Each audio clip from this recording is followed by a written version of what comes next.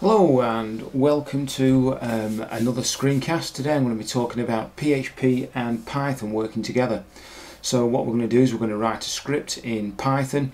That script is going to do a walk through a directory that we told it to walk through, and it will pass the results back into PHP. PHP will convert those into just a native PHP array that we can play with and work with, just as if it was, just any other array. It will be a PHP array. It's really simple. Promise you, 2 lines of code in PHP. Obviously, Python script can be as long as you want, but in PHP it's 2 lines of code. So let's just have a little look at what we're going to do before we actually start coding anything. So we've got 2 approaches. We can do all this on a single server, which is what we're going to do today, because for just simplicity and not to confuse you too much.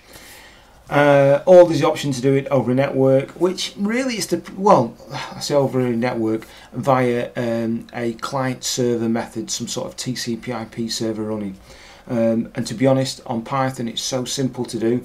And on PHP it's easy to connect to that server and get the data. However, it's still a little bit further than what I wanted to take you today. Just want to get you used to the fact that you can work between PHP and Python, so we're going to do it the simple way.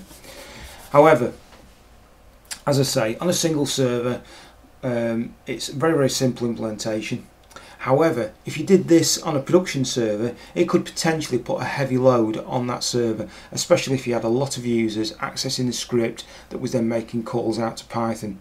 However, it is easier to maintain. Obviously, you don't have to have a Python server running permanently. Potentially on another server, you don't have the overhead of the PHP code to access the server. It's just very simple. As I say, it's going to be 2 lines of code. However, the benefits, as I say, are that it allows a sharing of the workload if you are using the server-based version of connecting from PHP to Python. And as I say, it requires a TCP/IP server set up in Python to be permanently listening, and you are going to get that extra complexity. So we're going to use PHP's exec command to connect into Python. We're going to turn the results from Python into PHP as a JSON array, and then we'll use PHP's JSON library to just simply decode back into a PHP array. And as I say, we've then got this native PHP array to work with, do what you want with. Okay, let's do some coding. So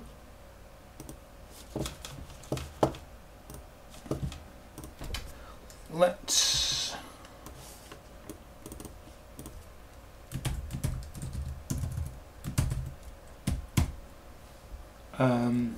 what we're going to first do is let's make a call out to our Python script, and let me show you where that's located. So I've just got it in my I've got the Python script just located in this Python_PHP folder in my root of my web server. It's a very simple Python script. It takes in, it looks at sysrv1 to get the path that we're going to pass in, makes a call to this function that I've defined, and it just walks around that folder, getting all the files, and adds them into this variable dir paths that I've created, just appends it each time it walks around. And once it's finished, it then returns back to this calling function as a JSON array, the directory it's created, and then it prints it out, which effectively returns it to PHP. Okay, and then this is our PHP. It's just an empty file at the moment, but we're going to do something about that. So we use this very simple PHP command, and Python on my system is located in user bin Python, and we're just going to call getfiles.py, and the folder we're going to pass in will just be temp. It's as simple as that. That's it. We've made the call, and $result will now contain a JSON string. So we need to convert that into an array. Result array equals JSON decode $result. It couldn't be simpler, could it? That is now a standard, just a PHP array that we've created from the result we got from Python, and we can prove that. What we'll do is we'll loop through that array for each $result array as $row, and let's echo $row.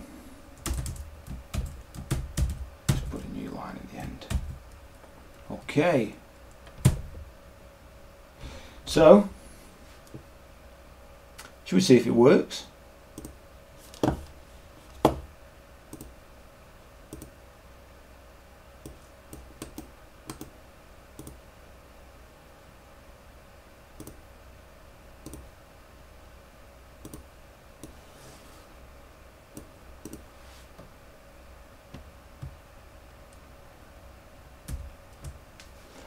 Let's call it. We didn't get anything. Why is that? Why did we not get anything back? Well, let's do some, let's echo $result first. Let's see if that passed us anything back. It didn't. We didn't get anything back. User bin python get files.py, and we're passing in TMP.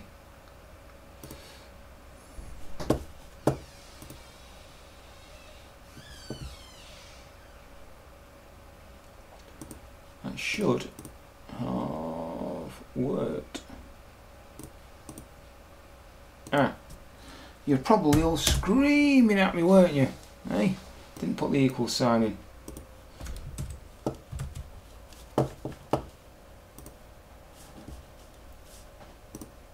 There we go.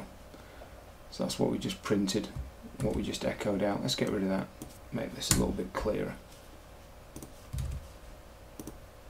There we go. Native PHP array from a call to Python. Okay, if you like the video, please give me a thumbs up. And if you like what I do, then please subscribe to my channel. It's really helpful. Thank you very much, and I will bring another video soon. Thank you. Bye bye.